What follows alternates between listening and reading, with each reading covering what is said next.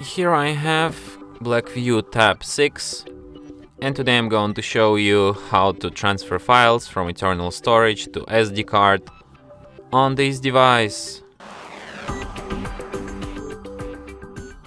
So firstly you should open Files application,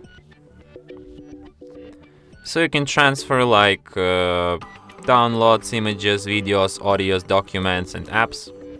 So let's transfer, for example, some images. For example, this one and this one. So to select them, you just hold down your finger on them. Then you tap on three dots here. Select if you want to move them or if you want to copy them. So let's copy. Then select where to. SD card in our case. Select any folder you like. Could be pictures for me. Tap copy here, and now you will have these two images not only on your device but also on your SD card. And here they are. And that's it. Thanks for watching.